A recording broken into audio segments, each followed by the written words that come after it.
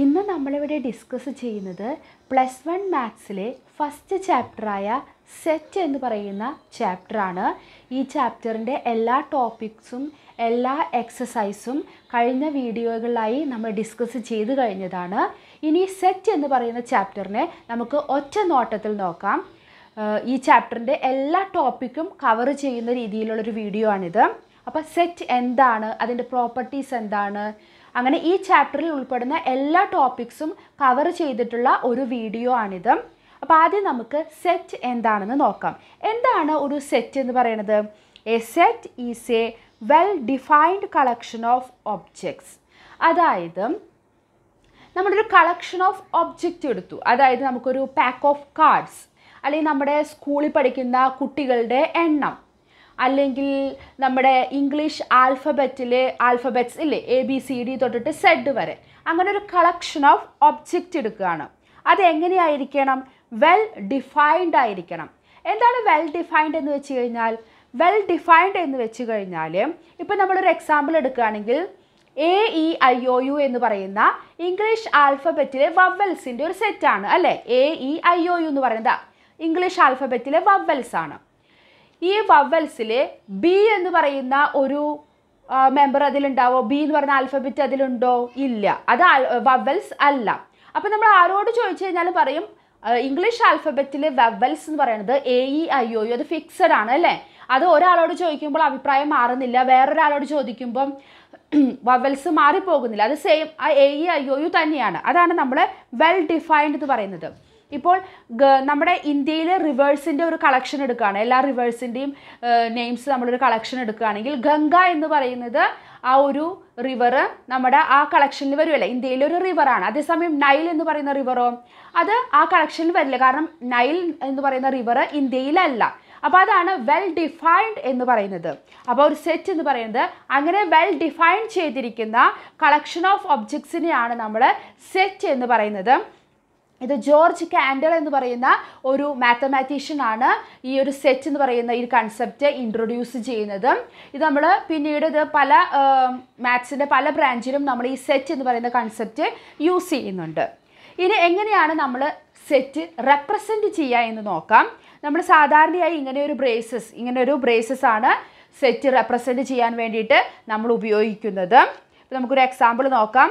പിന്നെ സെറ്റിൻ്റെ പേര് എഴുതുമ്പോൾ നമ്മൾ ക്യാപിറ്റൽ ലെറ്റേഴ്സ് ABCD എന്ന് പറയുന്ന ക്യാപിറ്റൽ ലെറ്റേഴ്സ് ഏത് വേണമെങ്കിലും നമുക്ക് യൂസ് ചെയ്യാം.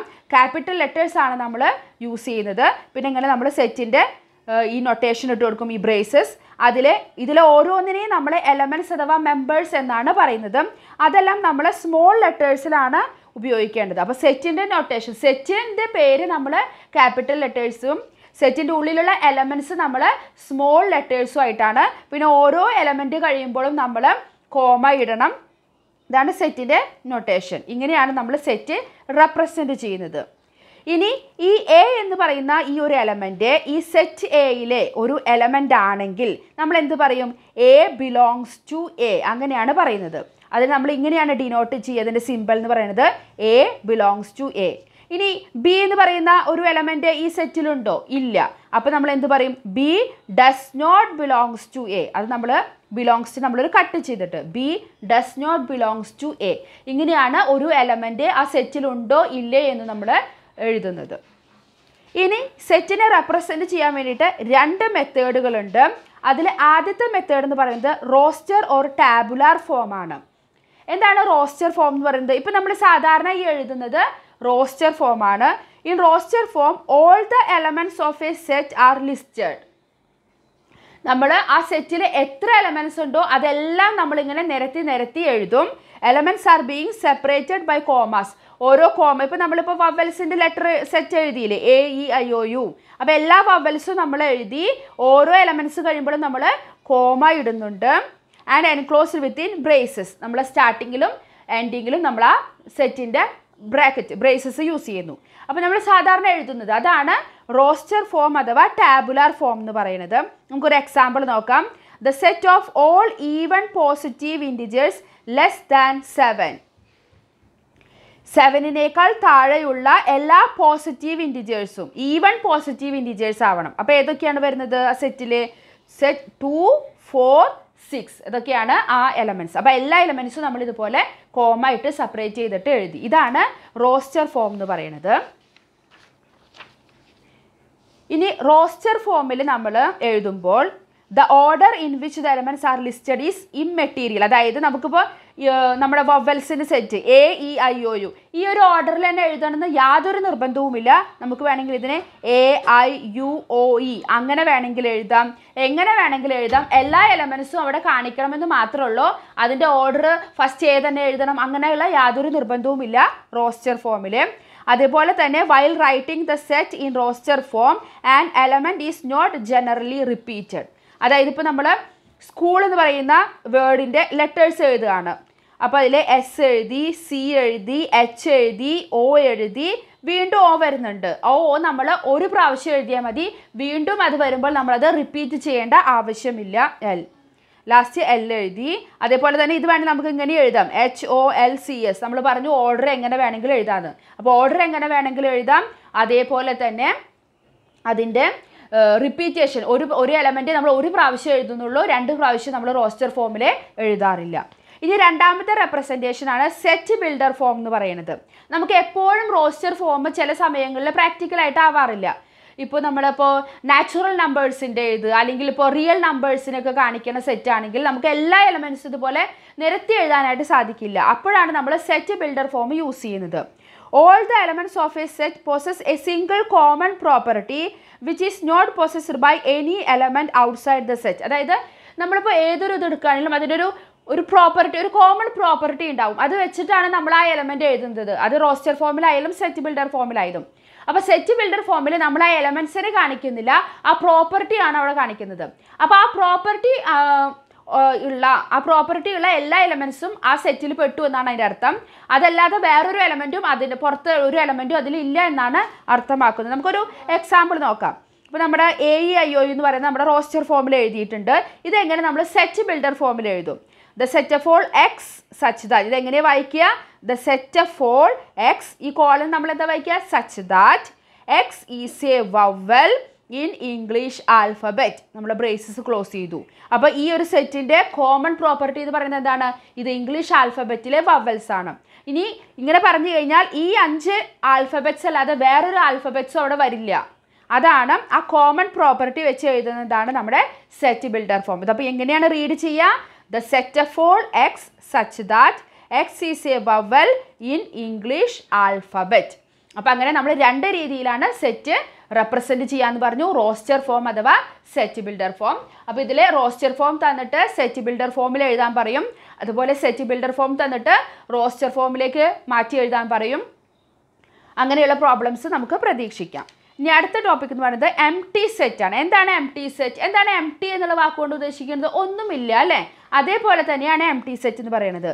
A set which does not contain any element is called the M T set or the null set or the void set. അതായത് ഒരു സെറ്റിൽ ഒരു എലമെൻറ്റും ഇല്ലെങ്കിൽ അതായത് അത് എം ടി ആണ്. ആ പേരിൽ നിന്ന് തന്നെ നമുക്ക് മനസ്സിലാക്കാം. ആ സെറ്റിനെയാണ് നമ്മൾ എം ടി സെറ്റ് എന്ന് പറയാം. അതിൻ്റെ വേറെ പേരുകളാണ് നൾ സെറ്റ് എന്ന് പറയും, അല്ലെങ്കിൽ വോയിഡ് സെറ്റ് എന്ന് പറയും. എന്ത് പറഞ്ഞാലും അത് എം ടി സെറ്റ് ആണ്. ഇത് നമ്മൾ ഡിനോട്ട് ചെയ്യുന്നത് ഇങ്ങനെ ഫൈ എന്ന് പറയുന്ന ഒരു സിമ്പിളാണ്. അല്ലെങ്കിൽ വെറുതെ ബ്രേസസ് മാത്രം ഇട്ടിട്ടും നമുക്ക് എം ടി സെറ്റ് ഡിനോട്ട് ചെയ്യാം. ഇപ്പോൾ ഒരു എക്സാമ്പിൾ നോക്കാം. B is equal to the set of all x such that x is a student presently studying in both the classes 10 and 11. 10ലും 11ലും ഒരുമിച്ച് പഠിക്കുന്ന ഒരു കുട്ടീനെ നമുക്ക് കാണാനായിട്ട് സാധിക്കുമോ? ഒന്നുകിൽ ആ കുട്ടി 10th-ലായിരിക്കും അല്ലെങ്കിൽ 11th-ലായിരിക്കും. അപ്പോൾ അങ്ങനെ ഒരു സെറ്റ് അല്ലെങ്കിൽ അങ്ങനെ ഒരു സ്റ്റുഡൻറ്റിനെ നമുക്ക് കണ്ടുപിടിക്കാൻ സാധിക്കില്ല. അപ്പോൾ ആ സെറ്റിൽ ഏതെങ്കിലും എലമെൻറ്റ് ഉണ്ടാവുമോ? ഇല്ല. അതൊരു എം ടി സെറ്റ് ആയിരിക്കും. ഇനി അടുത്ത ടോപ്പിക് എന്ന് പറയുന്നത് ഫൈനൈറ്റ് ആൻഡ് ഇൻഫിനിറ്റ് സെറ്റ്സ്. ആ പേര് പോലെ തന്നെ ഫൈനൈറ്റ് എന്ന് വെച്ചുമ്പോൾ ഒരു കൗണ്ടബിൾ എലമെൻറ്റ്സ് ആയിരിക്കും. നമുക്കൊരു ഇത്ര നമ്പർ എന്ന് പറയാൻ പറ്റും. ഇൻഫിനിറ്റ് എന്ന് പറയുമ്പോൾ അത് ഇൻഫിനിറ്റായി പോയിക്കൊണ്ടിരിക്കും. A set which is M T or consist of A definite number of elements. അങ്ങനെയുള്ള സെറ്റിനെയാണ് നമ്മൾ എന്ത് പറയുക? ഫൈനൈറ്റ് സെറ്റ് എന്ന് പറയുന്നത്. ഒരു ഡെഫിനിറ്റ് നമ്പർ ഓഫ് എലമെൻറ്റ്സ് ആയിരിക്കും. ഒന്നുകിൽ 10 അല്ലെങ്കിൽ 100 അല്ലെങ്കിൽ ഒരു വലിയ നമ്പർ ആയിക്കോട്ടെ, 1000, 10,000 എത്ര ആയിക്കോട്ടെ, എന്നാലും അതൊരു ഡെഫിനിറ്റ് നമ്പർ ആണ്. Otherwise the set is called infinite. ഇപ്പോൾ നമ്മുടെ നാച്ചുറൽ നമ്പേഴ്സിൻ്റെ സെറ്റ് അല്ലെങ്കിൽ റിയൽ നമ്പേഴ്സിൻ്റെ സെറ്റ് അതൊക്കെ നമുക്ക് ഇത്ര എണ്ണം എന്ന് പറയാൻ പറ്റുമോ? ഇല്ല, ഒരു ഡെഫിനിറ്റ് നമ്പർ നമുക്ക് പറയാൻ പറ്റില്ല. അപ്പോൾ ആ സെറ്റൊക്കെ എന്തായിരിക്കും? ഇൻഫിനിറ്റ് സെറ്റ് ആയിരിക്കും. Let W be the set of the days of the week. എത്ര ഡേയ്സ് ഉണ്ട്? 7 ഡേയ്സ് ഉണ്ട് അല്ലേ? അപ്പോൾ ഈ സെറ്റിൽ നമുക്ക് Sunday, Monday, Tuesday, Wednesday, Thursday, Friday, Saturday എന്ന് പറയുന്ന 7 എലമെൻറ്റ്സ് നമുക്കൊരു ഡെഫിനിറ്റ് നമ്പർ കിട്ടി. അതേസമയം the set of natural numbers അതെങ്ങനെ എഴുതുക? 1, 2, 3. ഇത് നമുക്ക് ഒരു ഇത്ര നമ്പർ എന്ന് പറയാൻ പറ്റുമോ? ഇല്ല, ഡെഫിനിറ്റ് നമ്പർ നമുക്കിവിടെ പറയാൻ പറ്റില്ല. അപ്പോൾ അങ്ങനെയുള്ള സെറ്റാണ് ഇൻഫിനിറ്റ് സെറ്റ് എന്ന് പറയുന്നത്. അപ്പോൾ നമ്മുടെ ഇവിടെ ഇതിനെ നമ്പറിനെ നമ്മൾ ഇങ്ങനെയാണ് ഡിനോട്ട് ചെയ്യുക. നമ്പർ ഓഫ് W നമ്മൾ ആദ്യം എഴുതിയ സെറ്റിന് നമ്പർ ഓഫ് W എത്രയാണ് വരിക? 7. അതാണ് ഫൈനൈറ്റ് അല്ലെങ്കിൽ ഇൻഫിനിറ്റ് സെറ്റ് എന്ന് പറയുന്നത്. ഇനി all infinite sets cannot be described in the roster form. ഇപ്പോൾ നമ്മൾ നാച്ചുറൽ നമ്പേഴ്സ് നമ്മളിപ്പോൾ ഇങ്ങനെയാണ് എഴുതിയത്. 1, 2, 3 കഴിഞ്ഞിട്ട് പിന്നെ നമുക്ക് ഇൻഫിനിറ്റ് ആയിട്ട് പോയിക്കൊണ്ടിരിക്കുകയാണ്. അപ്പോൾ നമ്മളൊരു 3 ഡോട്ടെങ്കിലും നമ്മളത് യൂസ് ചെയ്യും. അങ്ങനെ അത് എക്സെട്ര എന്നുള്ള രീതിയിൽ നമ്മളത് റെപ്രസെൻറ്റ് ചെയ്യുന്നത് ഇങ്ങനെയാണ്. ഇനിയിപ്പോൾ സെറ്റ് ഓഫ് റിയൽ നമ്പേഴ്സ് എന്ന് പറയുമ്പോൾ എല്ലാ നമ്പറും അതിൽ വരുന്നുണ്ട് അല്ലേ? അതൊരിക്കലും നമുക്ക് റോസ്റ്റർ ഫോമിൽ റെപ്രസെൻറ്റ് ചെയ്യാൻ പറ്റില്ല. അപ്പോൾ ചിലത് നമുക്ക് റോസ്റ്റർ ഫോമിൽ എഴുതാം, ഇൻഫിനിറ്റ് സെറ്റ് ആണെങ്കിലും. ഇപ്പോൾ നാച്ചുറൽ നമ്പേഴ്സൊക്കെ നമ്മൾ എഴുതിയും, പക്ഷേ എല്ലാതും റിയൽ നമ്പേഴ്സ് പോലെയുള്ള സെറ്റുകളൊന്നും നമുക്ക് റോസ്റ്റർ ഫോമിൽ എഴുതാൻ പറ്റില്ല. അത് നമുക്ക് സെറ്റ് ബിൽഡർ ഫോം മാത്രമേ എഴുതാനായിട്ട് സാധിക്കുകയുള്ളൂ. അടുത്തതാണ് ഈക്വൽ സെറ്റ്. എന്താണ് ഈക്വൽ സെറ്റ്? ആ പേര് പോലെ തന്നെ അല്ലേ? 2 sets A and B are said to be equal if they have exactly the same elements and we write A is equal to B. അതായത് 2 സെറ്റ് നമ്മൾ എയും ബിയും എടുത്തു. എയിലുള്ള അതേ എലമെൻറ്റ്സ് തന്നെയാണ് ബിയിലുമെങ്കിൽ നമ്മൾ എന്ത് പറയും? ആ 2 സെറ്റും ഈക്വൽ സെറ്റാന്ന് പറയും. നമ്മൾ എങ്ങനെയാണ് എഴുതുന്നത്? A is equal to B, A equal to B. അങ്ങനെയാണ് അത് ഡിനോട്ട് ചെയ്യുന്നത്. എയിലത്തെ എലമെൻറ്റ്സ് കൂടാതെ ബിയിൽ യാതൊരു എലമെൻറ്റ്സും ഉണ്ടായിരിക്കില്ല. ഇനി അതർവൈസ് അഥവാ ഏതെങ്കിലും ഒരു എലമെൻറ്റ് കൂടുതലുണ്ട് അല്ലെങ്കിൽ അത് സെയിം അല്ല എന്നുവെച്ചിട്ടുണ്ടെങ്കിൽ നമ്മൾ എന്ത് പറയും? A not equal to B. നമുക്കൊരു എക്സാമ്പിൾ നോക്കാം. A എന്ന് പറയുന്നത് 1, 2, 3, 4. B എന്ന് പറയുന്ന സെറ്റോ 3, 1, 4, 2. ശരിയല്ലേ? ഇവിടെ 1 ഉണ്ട്, 2 ഉണ്ട്, 3 ഉണ്ട്, 4 ഉണ്ട്. അത് കൂടാതെ വേറെ ഏതെങ്കിലും എലമെൻറ്റ്സ് എയിലോ ബിയിലോ ഉണ്ടോ? ഇല്ല. അപ്പോൾ നമുക്ക് എന്ത് പറയാം? ഇവിടെ A is equal to B ആണെന്ന് പറയാം. ഇനി അടുത്ത എക്സാമ്പിൾ നോക്കാം. A is the set of prime numbers less than 6. അപ്പോൾ ഏത് സെറ്റ് വരിക? A is equal to the set less than 6. 6-നേക്കാൾ താഴെയുള്ള പ്രൈം നമ്പേഴ്സ് 2, 3, 5. ശരിയല്ലേ? P is the set of prime factors of 30. 30യുടെ prime factors വേണം. ഏതാണ്? 30യുടെ ഫാക്ടേഴ്സിൽ 1 വരും, അത് പക്ഷേ പ്രൈം നമ്പർ അല്ല. 2 × 15 2 വരും, 15 അല്ല. പിന്നെ 3 × 30 3 വരും, അല്ല 3 × 10 10 പ്രൈം അല്ല. പിന്നെ 4 വരില്ല. പിന്നെ 5 × 6 അതിൽ 5 പ്രൈമാണ്, 6 വരില്ല. പിന്നെ വേറെ ഫാക്ടേഴ്സ് ഒന്നുമില്ല. അപ്പോൾ ഉള്ള ഫാക്ടേഴ്സിൽ പ്രൈം ഫാക്ടേഴ്സ് എന്ന് പറയുന്നത് 2, 3, 5 തന്നെയാണ്. അപ്പോൾ ഇവിടെയും നമുക്ക് എന്ത് പറയാം? A is equal to B തന്നെയാണ്. ഇനി അടുത്ത ടോപ്പിക് എന്ന് പറയുന്നത് സബ്സെറ്റ് എന്ന് പറയുന്ന ടോപ്പിക്കാണ്. എന്താണ് സബ്സെറ്റ് എന്ന് പറയുന്നത്? A set A is said to be a subset of a set B if every element of A is also an element of B. A എന്ന് പറയുന്ന സെറ്റിനെ ബിയുടെ സബ്സെറ്റ് എന്ന് പറയണമെങ്കിൽ എയിലുള്ള എല്ലാ എലമെൻറ്റും ആരിലുണ്ടായിരിക്കണം?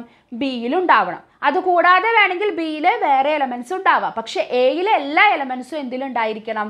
ബിയിലുണ്ടാവണം. 1, 2 എലമെൻറ്റ്സ് അല്ല, എല്ലാ എലമെൻറ്റ്സും. അങ്ങനെയാണെങ്കിൽ നമ്മൾ എനെ എന്ത് പറയും? ബിയുടെ സബ്സെറ്റ് ആണെന്ന് പറയും. നമ്മളത് ഇങ്ങനെയാണ് ഡിനോട്ട് ചെയ്യുന്നത്. A is a subset of B. ഈ സബ്സെറ്റ് അല്ല എങ്കിൽ നമ്മൾ എന്ത് പറയും? A is not a subset of B. അതിങ്ങനെയാണ് ഡിനോട്ട് ചെയ്യുന്നത്. അല്ലെങ്കിൽ നമുക്ക് വേറെ രീതിയിൽ പറയാം. ഇപ്പോൾ A is a subset of B ആണെങ്കിൽ നമ്മളൊരു സ്മോൾ ലെറ്റർ A എടുത്തു, അത് എയിലത്തെ എലമെൻ്റ് ആണ്. അത് പിന്നെ ഏതിലത്തെ എലമെൻറ്റ്സ് ആയിരിക്കും? ബിയിലെ എലമെൻറ്റ്സും ആയിരിക്കും. കാരണം A എന്ന് പറയുന്നത് ബിയുടെ സബ്സെറ്റ് ആണ്. അപ്പോൾ ഈ സ്മോൾ ലെറ്റർ A ഏതിലുണ്ടായിരിക്കും? എയിലുണ്ടെങ്കിൽ അത് എവിടെയും കാണണം? ബിയിലും ഉണ്ടായിരിക്കണം. A is a subset of B if A belongs to A implies A belongs to B യുമായിരിക്കണം. ഇപ്പോൾ ചില പ്രോബ്ലംസൊക്കെ നമുക്ക് ചോദിക്കും A is equal to B. എയും ബിയും ഈക്വൽ സെറ്റാണെന്ന് പ്രൂവ് ചെയ്യാൻ പറഞ്ഞാൽ നമ്മൾ ആദ്യം എന്ത് ചെയ്യണം? A is a subset of B എന്നും B is a subset of A എന്നും പ്രൂവ് ചെയ്യുക. അപ്പോൾ 2 കേസും സംഭവിക്കുന്നത് എപ്പോഴായിരിക്കും? A equal to B എന്ന് പറയുന്ന കേസിലായിരിക്കും. അല്ലാതെ രണ്ടും അങ്ങോട്ടും ഇങ്ങോട്ടും സബ്സെറ്റ് ആവില്ല. അതിന് വേണ്ടിയിട്ട് A is A subset of B എന്ന് പ്രൂവ് ചെയ്യാൻ വേണ്ടി നമ്മൾ എന്ത് ചെയ്യും? ഒരു എയിലത്തെ ഒരു എലമെൻ്റ് എടുത്തിട്ട് അത് ബിയിലും ഉണ്ടെന്ന് നമ്മൾ തെളിയിച്ചാൽ മതി. അങ്ങനെയാണെങ്കിൽ A is A subset of B എന്ന് നമുക്ക് കിട്ടും. ഇനി every set A is A subset of it self. അതായത് എ എന്ന് പറയുന്ന സെറ്റ് അതിൻ്റെ തന്നെ ഒരു സബ്സെറ്റ് ആയിരിക്കും. A is A subset of A. അതേപോലെ തന്നെ എം ടി സെറ്റ് നമ്മൾ പറഞ്ഞു അതിൽ ഒരു എലമെൻസും ഇല്ല അല്ലേ. അതുകൊണ്ട് എം ടി സെറ്റും it is A subset of every set. അപ്പോൾ ഏതൊരു സെറ്റ് എടുത്താലും എം ടി സെറ്റും ആ സെറ്റും എന്താണ്? ആ സെറ്റിൻ്റെ സബ്സെറ്റുകൾ ആയിരിക്കും. ഇനി എയും ബിയും രണ്ട് സെറ്റ് എടുത്തു. എ എന്ന് പറയുന്നത് ബിയുടെ ഒരു സബ്സെറ്റ് ആണ്. A not equal to B ആണ്. അതായത് ബിയിലെ എനെ കൂടാതെ വേറെ എലമെൻസും ഉണ്ട്. അങ്ങനെയാണെങ്കിൽ നമ്മൾ എനെ എന്ത് പറയും? പ്രോപ്പർ ആയിട്ടുള്ള സബ്സെറ്റ് ആണെന്ന് പറയും. Proper subset of B. And ബീനെ എന്ത് പറയും? B is called the super set of A. എയുടെ സൂപ്പർ സെറ്റ് ആണെന്നും നമ്മൾ പറയും. നമുക്ക് നോക്കാം ഒരു എക്സാമ്പിൾ. എ എന്ന് പറയുന്ന സെറ്റ് 1 2 3 ആണ്. ബി എന്ന് പറയുന്ന സെറ്റ് 1 2 3 4. അപ്പോൾ എയിലുള്ള 1ഉം 2ഉം 3ഉം ആരിലുണ്ട്? ബിയിലുണ്ട്. അതുകൂടാതെ ബിയിൽ 4 എന്ന് പറയുന്ന ഒരു എലമെൻ്റ് ഉണ്ട്. അപ്പോൾ ഈ ഒരു കേസിൽ എ എന്ന് പറയുന്നത് ബിയുടെ ഒരു പ്രോപ്പർ സബ്സെറ്റ് ആണ്. അതുപോലെ ബി എന്ന് പറയുന്നത് എയുടെ ഒരു സൂപ്പർ സെറ്റ് ആണ്. ഇനി എ എന്ന് പറയുന്ന സെറ്റിൽ ഒരു എലമെൻറ്റോ ഉള്ളൂ എന്ന് വിചാരിക്കുക. ഇപ്പോൾ സെറ്റ് എ അങ്ങനെ ഒരു എലമെൻറ്റ് അല്ലെങ്കിൽ സെറ്റ് 2 അങ്ങനെയാണെങ്കിൽ നമ്മൾ ആ സെറ്റിന് പറയുന്ന പേരാണ് സിംഗിൾട്ടൺ സെറ്റ്. ഇനി നമുക്ക് സബ്സെറ്റുകൾ എഴുതുന്നത് എങ്ങനെയാണെന്ന് നോക്കാം. നമുക്കൊരു എക്സാമ്പിൾ നോക്കാം. എ എന്ന് പറയുന്ന സെറ്റ് 1 2 നമ്മൾ അതിൻ്റെ സബ്സെറ്റുകൾ ഏതൊക്കെ എഴുതുക? നമ്മൾ പറഞ്ഞു എം ടി സെറ്റ്. സെറ്റിൻ്റെ നൊട്ടേഷനിലാണ് എഴുതേണ്ടത്. എം ടി സെറ്റ് എന്ന് പറയുന്ന ഒരു സബ്സെറ്റ് ആണ്. പിന്നെ ഒരു എലമെൻറ്റ് വെച്ചിട്ട് നമുക്ക് എഴുതാം അല്ലേ. സെറ്റ് 1 ഇതിൻ്റെ ഒരു സബ്സെറ്റ് ആണ് അല്ലേ. സെറ്റ് 2 ഇതിൻ്റെ ഒരു സബ്സെറ്റ് ആണ്. പിന്നെ ആ സെറ്റും അതിൻ്റെ സബ്സെറ്റ് ആയിരിക്കും. അപ്പോൾ സെറ്റ് 1 2 അങ്ങനെ നമുക്ക് 4 സബ്സെറ്റുകൾ. അപ്പോൾ ഇതുപോലെയുള്ള ക്വസ്റ്റ്യൻസ് നമുക്ക് വരും. ഒരു സെറ്റ് തന്നിട്ട് അതിൻ്റെ സബ്സെറ്റുകളെല്ലാം എഴുതാൻ വേണ്ടിയിട്ടുള്ള ക്വസ്റ്റ്യൻസ്. ഇനി നമുക്ക് അടുത്ത ടോപ്പിക് എന്ന് പറയുന്നത് സബ്സെറ്റ്സ് ഓഫ് റിയൽ നമ്പേഴ്സ്. നമ്മൾ റിയൽ നമ്പേഴ്സിനെ ആർ എന്ന് പറയുന്ന നൊട്ടേഷൻ വെച്ചിട്ടാണ് നോർമലി നമ്മൾ സെറ്റിൽ ഡിനോട്ട് ചെയ്യുക. നമുക്ക് വേറെ ഏത് ലെറ്റേഴ്സൊന്നും യൂസ് ചെയ്യാൻ പറ്റില്ല. റിയൽ നമ്പേഴ്സിനെ ഇപ്പോൾ നമ്മൾ ആർ എന്ന് പറയുന്ന ലെറ്റർ കൊണ്ടാണ് നമ്മൾ ഡിനോട്ട് ചെയ്യുന്നത്. ഇനി set of natural numbers. Natural numbers നമുക്കറിയാം ഏതാണ്? 1 2 3 4 എന്ന് പറയുന്ന പോസിറ്റീവ് ഇൻറ്റിജേഴ്സ് ആണ് അല്ലേ. അതിന് നമ്മൾ എൻ എന്ന് പറഞ്ഞിട്ടാണ് ഡിനോട്ട് ചെയ്യുക. Set of integers. ഇൻറ്റിജേഴ്സ് എന്ന് പറഞ്ഞു കഴിഞ്ഞാൽ അത് സെഡ് ആണ് ഡിനോട്ട് ചെയ്യുന്നത്. അതിൽ നമ്മുടെ നെഗറ്റീവ് നമ്പേഴ്സ് ഉണ്ട്. അതായത് -3 -2 -1 പിന്നെ നമ്മുടെ 0 ഉണ്ട്. പിന്നെ നമ്മുടെ പോസിറ്റീവ് നമ്പേഴ്സ് 1 2 3 എന്ന് പറയുന്ന സെറ്റും ഉണ്ട്. ഇനി സെറ്റ് ഓഫ് റാഷണൽ നമ്പേഴ്സിന് നമ്മൾ ക്യൂ എന്ന് പറഞ്ഞിട്ടാണ് ഡിനോട്ട് ചെയ്യുക. ക്യൂ എന്ന് പറയുന്നത് എന്താണ്? The set of all X such that X is equal to P/Q. P/Q എന്ന് പറയുന്ന ഫോമിൽ എഴുതാൻ പറ്റുന്ന ഏതൊരു നമ്പറും എന്താണ്? റാഷണൽ നമ്പറാണ്. പിയും ക്യൂ എന്തായിരിക്കണം? PQ ബിലോങ്സ് ടു സെഡ് എന്ന് വെച്ച് കഴിഞ്ഞാൽ പിയും ക്യൂവും ഇൻറ്റിജേഴ്സ് ആയിരിക്കണം. ഒന്നുകിൽ നെഗറ്റീവ് നമ്പേഴ്സ് അല്ലെങ്കിൽ പോസിറ്റീവ് നമ്പേഴ്സ് അല്ലെങ്കിൽ 0 അതിലേതെങ്കിലും ആയിരിക്കണം. And Q does not equal to 0. Q എന്ന് പറയുന്നത് ഇവിടെ ഡിനോമിനേറ്റർ ആണല്ലേ. അത് ഒരിക്കലും 0 ആവാൻ പാടില്ല. അങ്ങനെ P/Q ഫോമിൽ എഴുതാൻ പറ്റുന്ന എല്ലാ നമ്പേഴ്സിനെയും നമ്മൾ എന്ത് പറയും? റാഷണൽ നമ്പേഴ്സ് എന്ന് പറയും. ഇപ്പോൾ നമ്മൾ സാധാരണ ഒരു 5 എന്ന് പറയുന്ന ഒരു നമ്പർ എടുത്തു. 5ന് നമുക്ക് എങ്ങനെ എഴുതാം? 5/1 എന്ന് എഴുതാം അല്ലേ. അപ്പോൾ നമ്മളതൊരു P/Q ഫോമിൽ എഴുതി. അപ്പോൾ ആ 5 എന്ന് പറയുന്നതും നമുക്കൊരു റാഷണൽ നമ്പറാണ്. ഇനി സെറ്റ് ഓഫ് ഇറാഷണൽ നമ്പേഴ്സ് അത് നമ്മൾ ടി എന്ന് പറഞ്ഞിട്ടാണ് ഡിനോട്ട് ചെയ്യുന്നത്. The set of all X such that X belongs to R and X does not belongs to Q. എന്താണ് ഇറാഷണൽ നമ്പേഴ്സിൻ്റെ പ്രത്യേകത? അത് ആറിലെ ഒരു നമ്പറാണ്. അതായത് ഒരു റിയൽ നമ്പറാണ്. അതേസമയം X does not belongs to Q.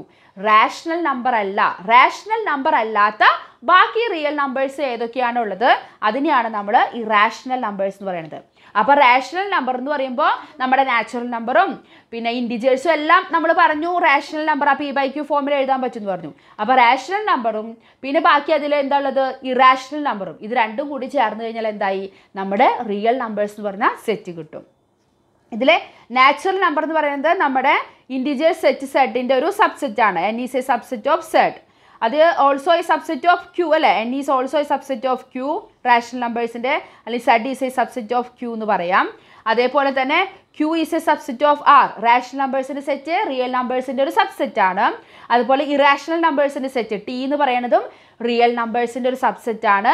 പക്ഷെ natural numbers is not A subset of T. നമ്മൾ പറഞ്ഞു ഇറാഷണൽ നമ്പേഴ്സ് എന്ന് പറയുമ്പോൾ എന്താണ്? √2 √5 അല്ലെങ്കിൽ നമ്മുടെ പൈ അതൊക്കെയാണ് ഇറാഷണൽ നമ്പേഴ്സ് എന്ന് പറയുന്നത്. അപ്പോൾ natural numbers is not A subset of T, അതായത് ഇറാഷണൽ നമ്പേഴ്സ്. ഇനി നമുക്ക് ഇൻ്റർവെൽസ് നോക്കാം. Intervals as subsets of R. അതായത് നമ്മൾ എയും ബിയും രണ്ട് റിയൽ നമ്പേഴ്സ് ആണ്. എ എന്ന് പറയുന്നത് ലെസ് ദാൻ ബി ആണ്, ബിനേക്കാൾ ചെറുതാണ്. അങ്ങനെയാണെങ്കിൽ നമുക്ക് അതിനെ എന്തെന്ന് എഴുതാം? The set of all Y such that A less than Y less than B is called an open interval and is denoted by A.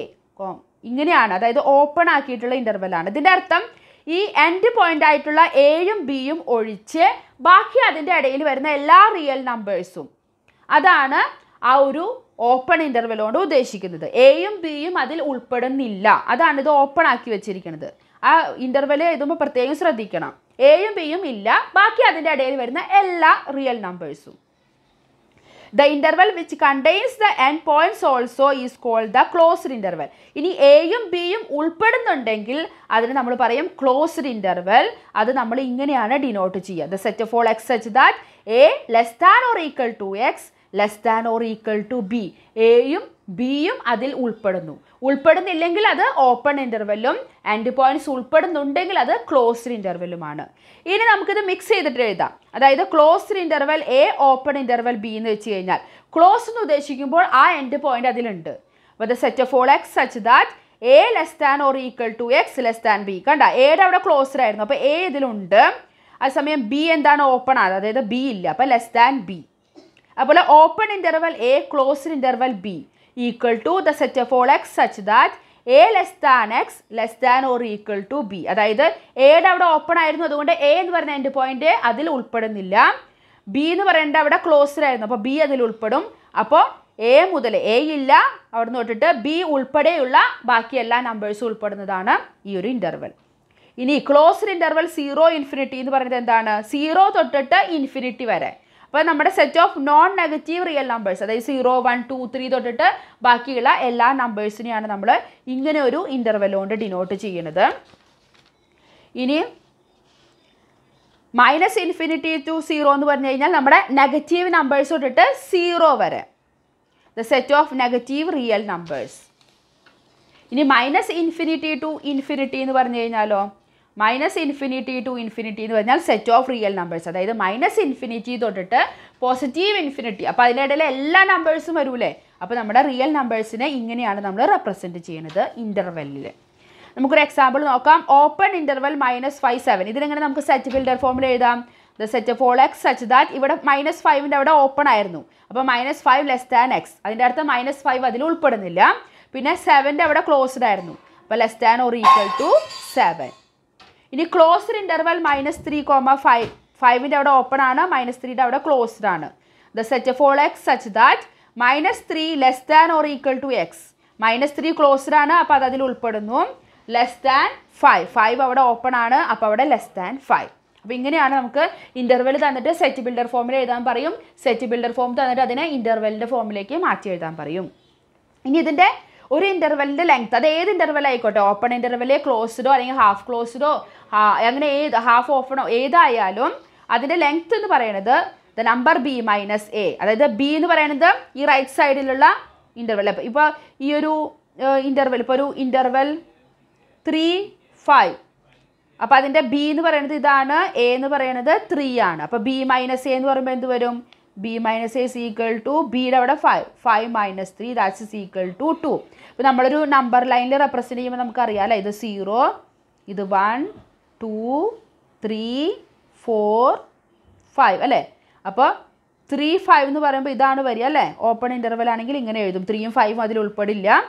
അപ്പോൾ ഇവിടെ നിന്ന് നോക്കിയേ 1, 2 അല്ലേ, 2ആണ് അതിൻ്റെ ലെങ്ത് എന്ന് പറയുന്നത്. അതാണ് b മൈനസ് c ആണ് length of any of the interval, ഏത് ഇൻ്റർവെൽ ആണെങ്കിലും. ഇനി അടുത്ത പോയിൻ്റാണ് പവർ സെറ്റ് എന്ന് പറയുന്നത്. നമ്മൾ സബ്സെറ്റുകൾ എന്താണെന്ന് പഠിച്ചു അല്ലേ. ആ സബ്സെറ്റുകളുടെ കളക്ഷൻ, ഇപ്പോൾ ഒരു സെറ്റിന് എത്ര സബ്സെറ്റ് ഉണ്ടോ ആ എല്ലാ സബ്സെറ്റുകളും കൂടിയിട്ടുള്ള അതിൻ്റെ കളക്ഷനെ പറയുന്ന പേരാണ് പവർ സെറ്റ് എന്ന് പറയുന്നത്. It is denoted by P of A എന്ന് പറഞ്ഞിട്ടാണ് നമ്മൾ പവർ സെറ്റിനെ ഡിനോട്ട് ചെയ്യാം. അപ്പോൾ പവർ സെറ്റ് എന്ന് പറയുമ്പോൾ അതിലുള്ള ഓരോ എലമെൻറ്റും എന്തായിരിക്കും? ഓരോ സെറ്റുകളായിരിക്കും അല്ലേ. ഓരോ സബ്സെറ്റുകളാണ് നമ്മൾ എഴുതുന്നത്. സബ്സെറ്റ് എന്ന് പറഞ്ഞാൽ അതൊരു സെറ്റാണ് അല്ലേ. അപ്പോൾ പവർ സെറ്റിലെ ഓരോ എലമെൻറ്റും എന്തായിരിക്കും? ഓരോ സെറ്റുകളായിരിക്കും. അത് പ്രത്യേകം ശ്രദ്ധിക്കണം. ബാക്കി എല്ലാ സെറ്റിലത്തെയും എലമെൻറ്റ് എന്ന് പറയുന്നത് ഓരോ എലമെൻ്റ് ആണ്. പക്ഷെ പവർ സെറ്റിലത്തെ ഒരു എലമെൻറ്റ് എന്ന് ഉദ്ദേശിക്കുന്നത് അതൊരു സെറ്റാണ്. ഇപ്പോൾ നമുക്ക് നേരത്തെ നോക്കിയ എക്സാമ്പിൾ തന്നെ നോക്കാം. A is equal to set 1, 2. ഇതിൻ്റെ പവർ സെറ്റ് എന്തായിരിക്കും? അതായത് ഇതിൻ്റെ എല്ലാ സബ്സെറ്റുകളും എഴുതുക. അപ്പോൾ എം ടി സെറ്റ് എഴുതാം, സെറ്റ് 1, സെറ്റ് 2, പിന്നെ ആ സെറ്റ് തന്നെ എഴുതാം അല്ലേ, സെറ്റ് 1, 2. അപ്പോൾ ഇതാണ് പവർ സെറ്റ് വരിക. എത്ര സബ്സെറ്റുകളുണ്ടോ ആ എല്ലാ സബ്സെറ്റുകളുടെയും കളക്ഷനാണ് പവർ സെറ്റ്. ഇനി നമ്പർ ഓഫ് പവർ സെറ്റ് എന്ന് പറയുമ്പോൾ എന്തായിരിക്കും? അതായത് നമ്മളിപ്പോൾ ഈ ഒരു സെറ്റ് എഴുതി, അതിൽ എത്ര നമ്പർ ഉണ്ടാവും, ആ പവർ സെറ്റിൽ എത്ര സബ്സെറ്റുകൾ എഴുതും, എത്ര നമ്പർ ഉണ്ടായിരിക്കും എന്നുള്ളത് നമ്മൾ എങ്ങനെ അറിയാം? നമ്മളെടുത്ത എ എന്ന് പറയുന്ന സെറ്റിലെ നമ്പർ എന്ന് പറയുന്നത് എം ആണെങ്കിൽ അതിൻ്റെ പവർ സെറ്റിലെ നമ്പർ എന്ന് പറയുന്നത് 2m ആയിരിക്കും. ഇപ്പോൾ നമുക്കിവിടെ ഈ എക്സാമ്പിൾ നോക്കാം. ഇവിടെ എം എത്രയാണ്? 2 ആയിരുന്നു അല്ലേ. നമുക്കിവിടെ 2 എലമെൻ്റ് ആണ്. അപ്പോൾ ഇവിടെ നമ്മുടെ എം എന്ന് പറയുന്നത് 2 ആണ്. അപ്പോൾ നമ്മുടെ നമ്പർ ഓഫ് എം എന്ന് പറയുന്നത് 2 ആണ്. അപ്പോൾ നമ്പർ ഓഫ് എം അല്ല, എം ഇസ് ഈക്വൽ ടു, അതായത് number of A, M is equal to 2. അപ്പോൾ നമ്പർ ഓഫ് എ എന്ന് പറയുന്നത് 2 ആണ്.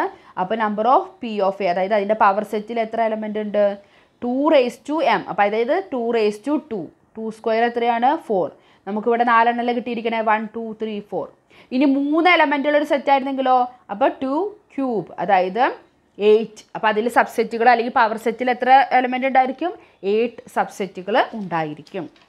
ഇനി അടുത്തത് universal set. A set that contains all sets in A given context is called the universal set and it is denoted by U. അതായത് നമ്മളിപ്പോൾ മെയിനായിട്ട് ഇതൊക്കെ പ്രോബ്ലം ചെയ്യുമ്പോഴാണ് വരിക. ഇപ്പോൾ നിങ്ങളുടെ ക്ലാസ്സിലെ കുട്ടികളുടെ എണ്ണം, അതിന് വേണ്ടിയിട്ട് നമ്മൾ അതിനേക്കാൾ വലിയൊരു സെറ്റിനെ നമ്മൾ യൂണിവേഴ്സൽ സെറ്റ് എന്ന് പറയും. അതായത് ഇപ്പോൾ നമ്മുടെ സ്കൂളിലെ എല്ലാ കുട്ടികളും, അപ്പോൾ അതിന് നമ്മുടെ ക്ലാസ്സിലെ കുട്ടികൾ ഉൾപ്പെടുന്നു അല്ലേ. അപ്പോൾ യൂണിവേഴ്സൽ സെറ്റ് നമ്മുടെ സ്കൂളിലെ എല്ലാ കുട്ടികൾ എന്ന് പറഞ്ഞൊരു സെറ്റ് എടുത്തു. നമ്മുടെ ക്ലാസ്സിലെ കുട്ടികളുടെ ഇത് നമ്മൾ സെറ്റ് എ എന്ന് പറഞ്ഞിട്ട് ഒരു സെറ്റായിട്ട് എടുത്തു. അപ്പോൾ ആ സമയത്ത് ആ സെറ്റ് യൂണിവേഴ്സൽ സെറ്റിൻ്റെ ഒരു സബ്സെറ്റ് ആയിട്ട് വരും അല്ലേ. നമ്മുടെ ക്ലാസ്സിലെ എല്ലാ കുട്ടികളും ആ സ്കൂൾ എന്ന് പറഞ്ഞാൽ കുട്ടികളുടെ സെറ്റിൽ ഉൾപ്പെടുന്നുണ്ട്. അപ്പോൾ ആ സെറ്റ് അതിൻ്റെ സബ്സെറ്റ് ആയിട്ട് വരും. യൂണിവേഴ്സൽ സെറ്റ് അതിൻ്റെ സൂപ്പർ സെറ്റായിട്ട് വരും. ഇപ്പോൾ നമ്മളൊരു നാച്ചുറൽ നമ്പേഴ്സിനെ എടുക്കുകയാണെങ്കിൽ നമുക്ക് റിയൽ നമ്പേഴ്സോ അല്ലെങ്കിൽ റാഷണൽ നമ്പേഴ്സോ അതിൻ്റെ യൂണിവേഴ്സൽ സെറ്റായിട്ട് എടുക്കാം. അപ്പോൾ നമ്മൾ പ്രോബ്ലം ഒക്കെ ചെയ്യുമ്പോൾ നമുക്കത് മനസ്സിലാവും. അതാണ് യൂണിവേഴ്സൽ സെറ്റ് എന്ന് പറയുന്നത്. അടുത്ത ടോപ്പിക്കാണ് വെൻ ഡയഗ്രാംസ്. എന്താണ് വെൻ ഡയഗ്രാംസ്? നമ്മുടെ സെറ്റിലെ മോസ്റ്റ് ഓഫ് ദ റിലേഷൻസും നമുക്ക് ഡയഗ്രാം ആയിട്ട് നമുക്ക് റെപ്രസെൻറ്റ് ചെയ്യാൻ പറ്റും. അതിനെയാണ് നമ്മൾ വെൻ ഡയഗ്രാംസ് എന്ന് പറയുന്നത്. ഇതിൽ മെയിനായിട്ട് റെക്റ്റാങ്കിൾസും ക്ലോസ്ഡ് കർവ്സും ആണ് ഉള്ളത്. അതായത് നമ്മൾ യൂണിവേഴ്സൽ സെറ്റിന് എപ്പോഴും ഒരു റെക്റ്റാങ്കിൾ ആയിട്ടാണ് റെപ്രസെൻറ്റ് ചെയ്യുക. പിന്നെ നമ്മുടെ സബ്സെറ്റുകൾ, അതായത് അതിൻ്റെ ഉള്ളിൽ വരുന്ന എല്ലാ സെറ്റും സബ്സെറ്റാന്ന് പറഞ്ഞു, അതിന് നമ്മൾ സർക്കിൾസ് ആയിട്ടാണ് ഡിനോട്ട് ചെയ്യുക. നമുക്കൊരു എക്സാമ്പിൾ നോക്കാം. ഇവിടെ യൂണിവേഴ്സൽ സെറ്റ് 1 2 തൊട്ടിട്ട് 10 വരെയുള്ള നമ്പേഴ്സ് എടുത്തു. എ എന്ന് പറയുന്ന സെറ്റ് അതിൻ്റെ ഈവൺ നമ്പേഴ്സ് മാത്രം 2 4 6 8 10. അപ്പോൾ നമ്മൾ എങ്ങനെയാണ് വെൻ ഡയഗ്രാം വരയ്ക്കുക? അപ്പോൾ ആദ്യം നമ്മളൊരു റെക്റ്റാങ്കിൾ വരച്ചു. അതാണ് നമ്മുടെ യൂണിവേഴ്സൽ സെറ്റ്. അതിൻ്റെ ഉള്ളിൽ വേണം, കാരണം അതിൻ്റെ സബ്സെറ്റ് ആണല്ലോ. അപ്പോൾ ഉള്ളിൽ നമ്മളൊരു സർക്കിളായിട്ടാണ് നമ്മൾ ഓരോ സെറ്റ്, ഇപ്പോൾ 2 സെറ്റ് ഉണ്ടെങ്കിൽ നമുക്ക് 2 സർക്കിൾ വരയ്ക്കാം. അപ്പോൾ ഒരു സർക്കിൾ വരച്ചു, അതിന് നമ്മൾ എ എന്ന് പേര് കൊടുത്തു. ഇനി നമ്മൾ എയിൽ പറഞ്ഞ എലമെൻറ്റ്സ് ഏതൊക്കെയാണ്? 2 4 6 8 10. ആ 5 എലമെൻറ്റ്സ് നമ്മൾ ഈ സർക്കിളിൻ്റെ ഉള്ളിൽ നമ്മൾ മാർക്ക് ചെയ്യുന്നു. 2 4 6 8 10. ബാക്കി പിന്നെ യൂണിവേഴ്സൽ സെറ്റിൽ ഏതൊക്കെ എലമെൻറ്റ്സ് ഉണ്ട്? യൂണിവേഴ്സൽ സെറ്റിൽ 1 തൊട്ട് 10 വരെയുണ്ട്. അതിൽ ഈവൺ നമ്പേഴ്സ് നമ്മൾ ഓൾറെഡി ഇവിടെ മാർക്ക് ചെയ്തു. ബാക്കിയുള്ള 1 3 5 7 9 നമ്മൾ ഈ എയുടെ പുറത്തായിട്ട് നമ്മൾ മാർക്ക് ചെയ്യും. അതിൻ്റെ അർത്ഥം ഈ യൂണിവേഴ്സൽ സെറ്റിലെ ഈ 1 3 5 7 9ഉം പിന്നെ എയുടേതായ 2 4 6 8 10ഉം രണ്ടും ഉൾപ്പെടുന്നതാണ് യൂണിവേഴ്സൽ സെറ്റ്. എ എന്ന് പറയുന്നതിൽ ഈ 2 4 6 8 10 മാത്രമാണ് ഉള്ളത്. അപ്പോൾ ആ ഡയഗ്രാം കാണുമ്പോൾ നമുക്ക് മനസ്സിലാവും ഈ സെറ്റിൽ ഏതൊക്കെ എലമെൻ്റ് ആണ്, ഈ സെറ്റിൽ ഏതൊക്കെ എലമെൻറ്റ്സ് അതിൽ ഉൾപ്പെടുന്നില്ല എന്ന് നമുക്ക് പെട്ടെന്ന് മനസ്സിലാവും. പിന്നെ നമ്മൾ സബ്സെറ്റ് എന്ന് പറഞ്ഞൊരു കൺസെപ്റ്റ് പഠിച്ചൂല്ലേ. അപ്പോൾ അതെങ്ങനെ നമുക്ക് വെൻ ഡയഗ്രാമിൽ നമുക്ക് റെപ്രസെൻറ്റ് ചെയ്യാമെന്ന് നോക്കാം. നമ്മുടെ യൂണിവേഴ്സൽ സെറ്റ് നമ്മൾ 1 to 10 വരെയുള്ള നമ്പേഴ്സ് എടുത്തു. എ എന്ന് പറയുന്ന സെറ്റ് എന്ന് പറയുന്നത് 2 4 6 8 10 ആണ്. ബി എന്ന് പറയുന്ന സെറ്റ് നമ്മൾ 4 6 എടുത്തു. അപ്പോൾ ഇതിൽ നമുക്കറിയാം ബിയിലുള്ള 4ഉം 6ഉം എയിലുണ്ട്. അപ്പോൾ B is A subset of A ആണ്. പിന്നെ എയും ബിയും is A subset of U ആണ് അല്ലേ, യൂണിവേഴ്സൽ സെറ്റാണ്. അപ്പോൾ ആദ്യം നമ്മൾ യൂണിവേഴ്സൽ സെറ്റിൻ്റെ റെക്റ്റാങ്കിൾ വരച്ചു. പിന്നെ ബി ആണ് ഇവിടെ സ്മോൾ സെറ്റ് അല്ലേ, അത് കാരണം സ്മോൾ സർക്കിളായിട്ട് നമ്മൾ ബി വരച്ചു. ആ 4ഉം 6ഉം ആണ് ബിയിലുള്ളത്, അത് നമ്മൾ ഈ സർക്കിളിൻ്റെ ഉള്ളിൽ മാർക്ക് ചെയ്തു. പിന്നെ അതിന് പുറത്തായിട്ട് ബീനെ കവർ ചെയ്യുന്ന രീതിയിൽ, കാരണം ബിയിലുള്ള 2 എലമെൻറ്റും എയിലുണ്ട്, അതുകൂടാതെ വേറൊരു എലമെൻറ്റും ബിയിലില്ല അല്ലേ. അപ്പോൾ it is A subset of A ആണ്. അപ്പോൾ സബ്സെറ്റ് വരയ്ക്കുമ്പോൾ അതിനെ കവർ ചെയ്യുന്ന രീതിയിൽ നമ്മൾ വേറൊരു സർക്കിൾ വരച്ചു കൊടുത്തു. അതിന് നമ്മൾ എ എന്ന് പേര് കൊടുത്തു. ഇനി ബാക്കി പിന്നെ ഏത് എലമെൻറ്റ്സ് ആണുള്ളത്? 2. അത് നമ്മൾ ഈ എയിലാണ് എഴുതേണ്ടത്. 4 ഓൾറെഡി നമ്മളിവിടെ ബിയിൽ അടയാളപ്പെടുത്തി. അപ്പോൾ ഇതിൻ്റെ അർത്ഥം ഈ 4 എയിലും ഉണ്ടെന്നാണ്. ഈ സർക്കിൾ, ഈ വലിയ സർക്കിളിനുള്ളിൽ ഏതൊക്കെ എലമെൻറ്റ്സ് ഉണ്ടോ അതൊക്കെ എയിലുണ്ട്. അപ്പോൾ വേറെ പിന്നെ പ്രത്യേകിച്ച് 4ഉം 6ഉം അടയാളപ്പെടുത്തേണ്ട. പിന്നെ 8ഉം 10 ആണ് ബിയിലില്ലാത്തത്. അത് നമ്മൾ ബിക്ക് പുറത്തായിട്ട് അതേസമയം എയിലായിട്ട് നമ്മൾ ആ 2ഉം 8ഉം 10ഉം നമ്മൾ മാർക്ക് ചെയ്തു. പിന്നെ ഈ എയും ബിയും ഒഴിച്ച് പിന്നെ ബാക്കി യൂണിവേഴ്സൽ സെറ്റിൽ ഏതൊക്കെ എലമെൻറ്റ്സ് ഉണ്ട്? 1ഉം 3ഉം 5ഉം 7ഉം 9ഉം. അത് നമ്മൾ ഈ 2 സർക്കിളിൻ്റെയും പുറത്തായിട്ട് ഈ റെക്റ്റാങ്കിളിൻ്റെ ഉള്ളിൽ നമ്മൾ മാർക്ക് ചെയ്യുന്നു. അപ്പോൾ ഇങ്ങനെയാണ് നമ്മൾ വെൻ ഡയഗ്രാമിലെ യൂണിവേഴ്സൽ സെറ്റും പിന്നെ ഓരോരോ സെറ്റും, സബ്സെറ്റ് ആണെങ്കിൽ ഒന്നിൻ്റെ ഉള്ളിൽ ഒന്നായിട്ടും, അല്ല എന്നുണ്ടെങ്കിൽ വേറെ രീതിയിലും, അത് ഓരോന്ന് പഠിക്കുമ്പോഴും അതിൻ്റേതായ വെൻ ഡയഗ്രാം നമുക്ക് നോക്കാം. അപ്പോൾ ഇങ്ങനെയാണ് വെൻ ഡയഗ്രാം. അപ്പോൾ വെൻ ഡയഗ്രാം നമുക്ക് കാണുമ്പോൾ തന്നെ പെട്ടെന്ന് മനസ്സിലാവും ആ റിലേഷനും, ഈ ഒരു എലമെൻറ്റ് ഈ സെറ്റിലുണ്ട് അല്ലെങ്കിൽ ഈ സെറ്റിലില്ല എന്നൊക്കെ നമുക്ക് പെട്ടെന്ന് നമുക്ക് ഡയഗ്രാം നോക്കുമ്പോൾ, ഈ വെൻ ഡയഗ്രാം നോക്കുമ്പോൾ മനസ്സിലാവാനായിട്ട് സാധിക്കും. അപ്പോൾ ഈ സെറ്റ് എന്ന് പറയുന്ന ഈ ചാപ്റ്ററിൻ്റെ വെൻ ഡയഗ്രാം വരെയുള്ള ടോപ്പിക്കാണ് നമ്മളിപ്പോൾ ഈ ഒരു വീഡിയോയിൽ ഇതുവരെ നമ്മൾ ഡിസ്കസ് ചെയ്തത്. ഇനി ഓപ്പറേഷൻസ് ഓൺ സെറ്റ് എന്ന് പറയുന്ന ടോപ്പിക്കും അതിന് ബാക്കി വരുന്ന ടോപ്പിക്സൊക്കെ നമുക്ക് അടുത്ത വീഡിയോയിൽ ഡിസ്കസ് ചെയ്യാം. അപ്പോൾ നിങ്ങൾക്ക് എന്തെങ്കിലും ഈ ഒരു ടോപ്പിക്കിനെ പറ്റിയിട്ട് സംശയമുണ്ടെങ്കിൽ താഴെ കമൻറ്റ് ബോക്സിൽ കമൻറ്റ് ചെയ്യേണ്ടതാണ്. അപ്പോൾ അടുത്ത വീഡിയോയിൽ നമുക്കിതിൻ്റെ ബാക്കി ഈ ഓപ്പറേഷൻസ് ഓഫ് സെറ്റ് എന്ന് പറയുന്ന ടോപ്പിക്കും മറ്റതുമായിട്ട് കാണാം. താങ്ക്